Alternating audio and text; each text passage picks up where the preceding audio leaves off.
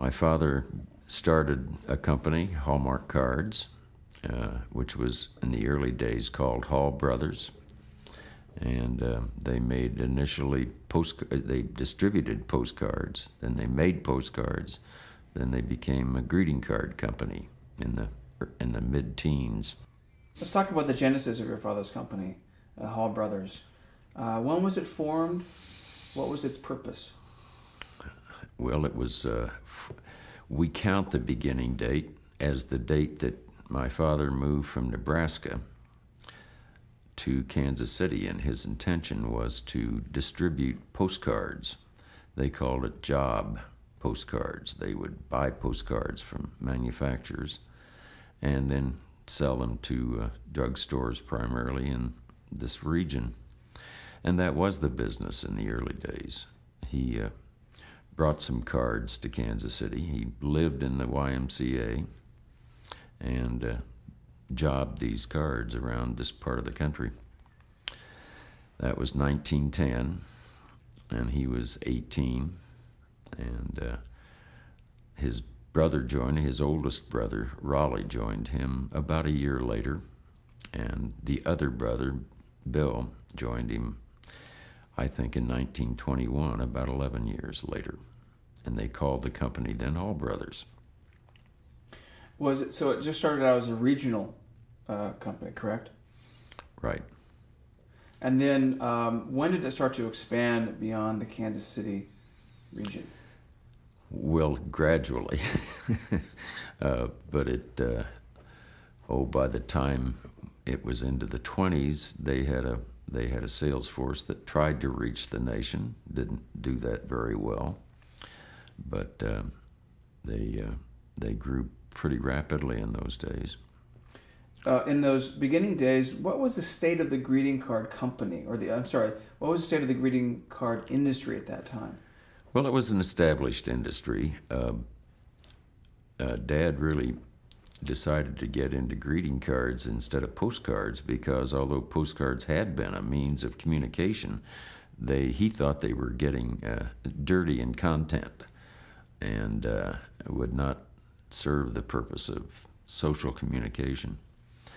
So he started buying greeting cards and then shortly started making greeting cards. And that was in about 1915 or so. And then we started manufacturing cards and creating cards. What do you mean dirty in content? Explain that. Well, foul language and what was then nude-looking women, which today would be considered completely clothed, of course. But it was not aiming in the right direction as an industry, and I think it's proved to be right. So with the idea that if the company began to make their own cards, you'd be able to control the content of the greeting.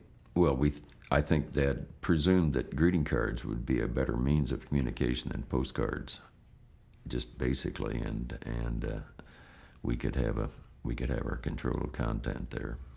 Let's talk about your father's management style. Describe that for us, if you could.